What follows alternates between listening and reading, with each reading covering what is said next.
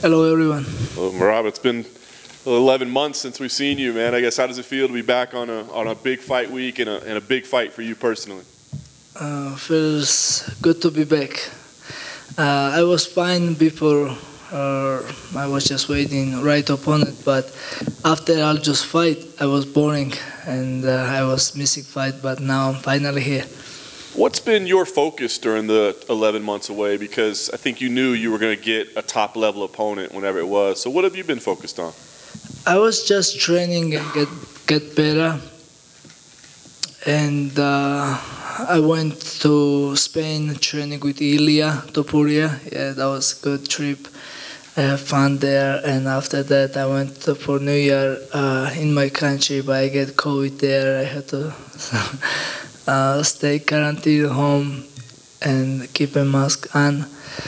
And after that, Aljo has a huge fight, and I was just training with him. And I know I wasn't rushing because I know UFC has to give me big name or somebody good fighter, tough fighter, and then I know it won't be short notice, and I know I have a time. I was waiting, and then it takes 10 months, but now we are here. And you did get a big name, a legend of the sport in Jose Aldo. I'm just curious if there's a different feel when it's somebody that obviously has accomplished as much as he has. Nothing different feeling right now, but when UFC called me and gave me this fight, I was shocked because I was ready for everyone, but not for Jose Aldo. I was thinking everybody else, but not Jose Aldo, because I was thinking I wasn't big enough, but I guess I am. And then and then he take fight with me. It means a lot. Nice. What do you think of his skills? Because we think of him as a striker, but he's got great takedown defense as well. But is it a good enough takedown defense to fight you? Yeah, we will find out now. Yeah, he has a good wrestling defense. He fight Frankie Edgar 2 times, but I think I can still take him down. And if not, then I'm gonna keep throw pressure and fight hard. But I believe I will take him down. Nice. You've had this nice win streak, but you've been kind of under the radar a little bit. Do you feel like this is the moment that you beat a guy like Aldo? Now everybody's saying your name along with the top names of the division. Yes, for sure. Yeah, win against him, it will be huge for me, and. I always feel love and support from the people and fans, and now I feel respect from UFC too, and I know this is huge for me. Nice. Last thing for me, have you and Aljamain started having the conversation yet about what happens? Because I know before it was like, well, maybe someday, but it's pretty close now. Have y'all had those conversations? No, we don't have this conversation. We still same page that we're not fighting to each other. And first, I have to win this fight. Aljo has to defend his belt. I know he's going to do it, and we will talk after. But we're not gonna fight. We will find out something. We will be fine. We are good friends. We are training partners. He's helping me. He's here with me. After I will fight, I will go help him. He has a fight coming up, and his fight training camp will start. And we've been helping each other. And we are good teammates, good friends. We are neighbors, and so we can go on and on.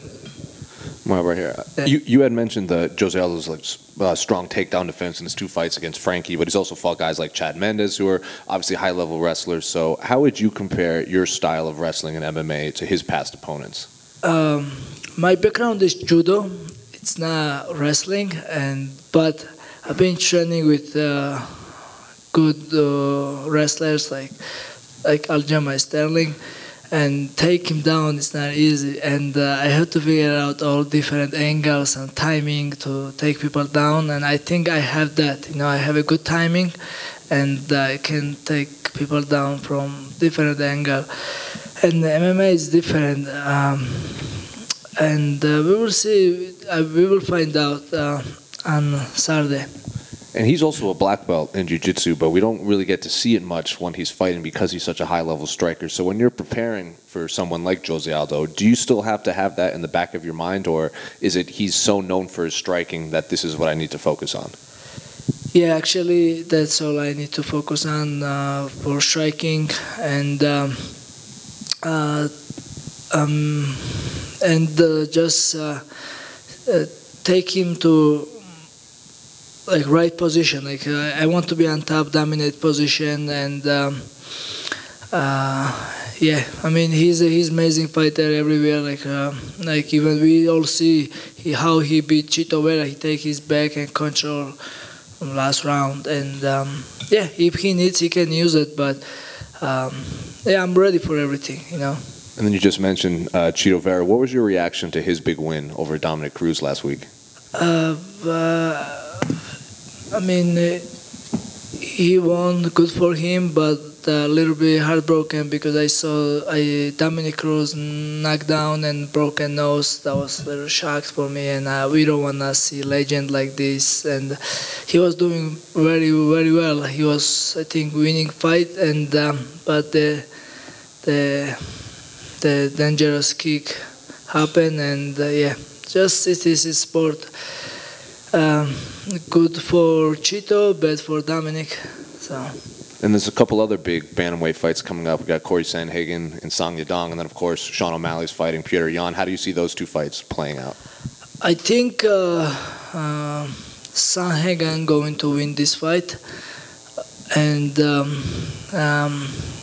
Sugar Sean O'Malley and Peter Yan. I don't care. I don't care. You know, they both sucks.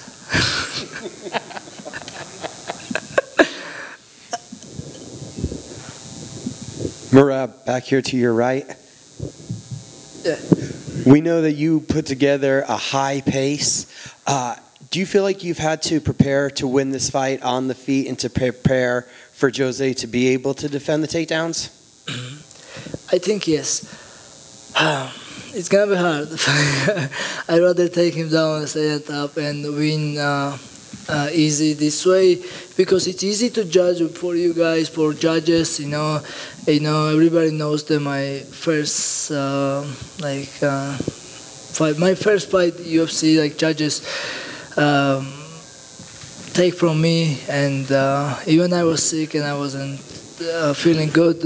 I was still fighting hard, and then that's why after this I make sure I take people down, and it's easy to score. And you see, I'm winning. I'm on top. I'm in dominant position, and just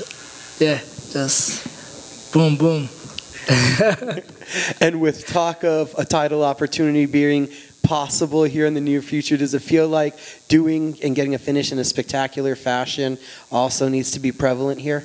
Say again. That getting a finish would be very important towards getting you a title shot?